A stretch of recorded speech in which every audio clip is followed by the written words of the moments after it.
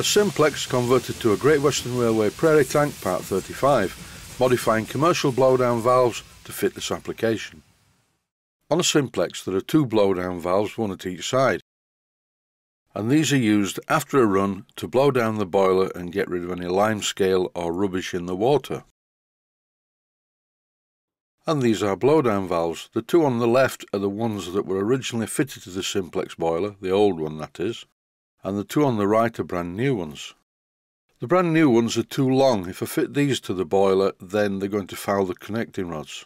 I'm using the other end of a digital caliper to calculate the distance that I need from the boiler to the connecting rod. The blowdown valves in the left hand side of this picture have been crudely modified, just by sawing off the squared part on the shaft. These fit, but I can't live with them like this. I'm going to modify them in a different manner. I'm going to put the parts in the lathe and shorten the body of the valve first. Then I'm going to mill both of the shafts to be the same. In this close-up you can see the saw marks, and that's no good at all. If a job's worth doing, it's worth doing properly, so the first thing to do is unscrew the shaft. The shaft won't come out of the fitting this way, because the end of it that forms the valve will not come out of the hole because it's bigger. Over now to the lathe and the parts in the 3-jaw chuck. All I'm doing is very carefully machining the body of the valve away, not the shaft. There's a gap between the body and the shaft, so it's quite easy to do. The brass with the square bit on the end isn't running particularly true, but it doesn't matter. Once I'd finished turning the body, I screwed the valve into the body, because for this job the shaft needs to be tight. It's fitted into my rotary table, as you can see here. All I need to do now is rotate the rotary table from 0 to 90 to 180 to 240 to remachine a nice square on the end of the bar. You will notice that I'm using an end mill for this, not a slot drill. Using a slot drill would be a bit aggressive for such a small shaft. And oh no, look at this, I'm using an ordinary chuck to hold the end mill. You mustn't do this.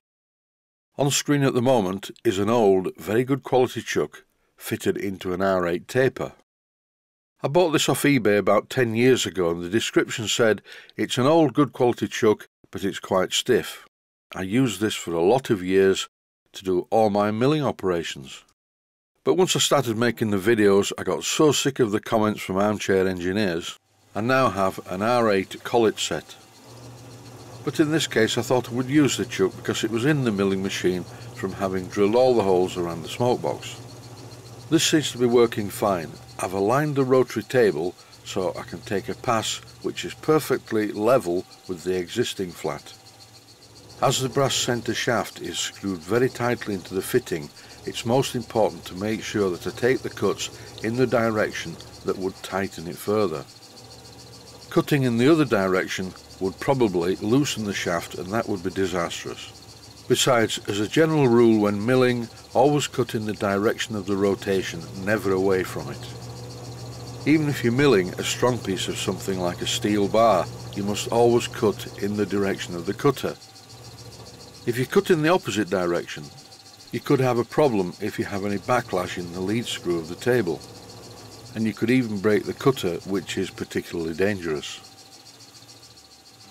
Whenever you see me doing a job like this, I'm wearing eye protection, but being hit in the face with a broken piece of milling cutter would not be good fun. In this clip I'm shortening the top of the piece of brass, and once again I haven't rotated the table, I'm just moving the position using the main hand wheels on the milling machine. And why did I do that? Because it's quicker. In this clip I'm starting the clean-up of the milled end using a needle file. Even though this centre shaft inside the valve was very tight, the shaft itself could move slightly, so I ended up with some chatter marks on it. But as you can clearly see, it's very easy to remove the marks using this small needle file. That's one of the valves done.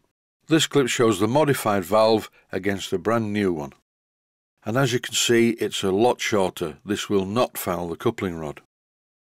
Now I need to machine the other one. I'm marking it with a scriber, but as these valves have been in use in the old boiler, the paint's very hard because it's baked on. So after making a definite mark with the needle file, I put the valve in the chuck, just like I did on the other one, and I turned down the main body. being very careful not to mark the centre spindle. Then exactly as before, it's now in the rotary table, which I'm not rotating. I've milled the square part, and here I'm milling across the top.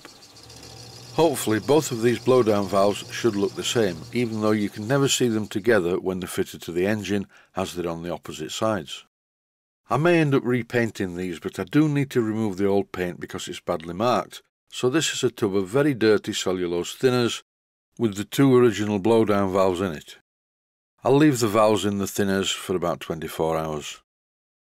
And that's about it for now. Stay healthy, thanks for watching, and I hope you found it useful. Please take the time to visit my Mainsteam Models website and click on the section of the website that says Video Playlists. And by doing that, you can find other videos that you may like to watch. And by using the playlists, you can actually watch the videos back to back.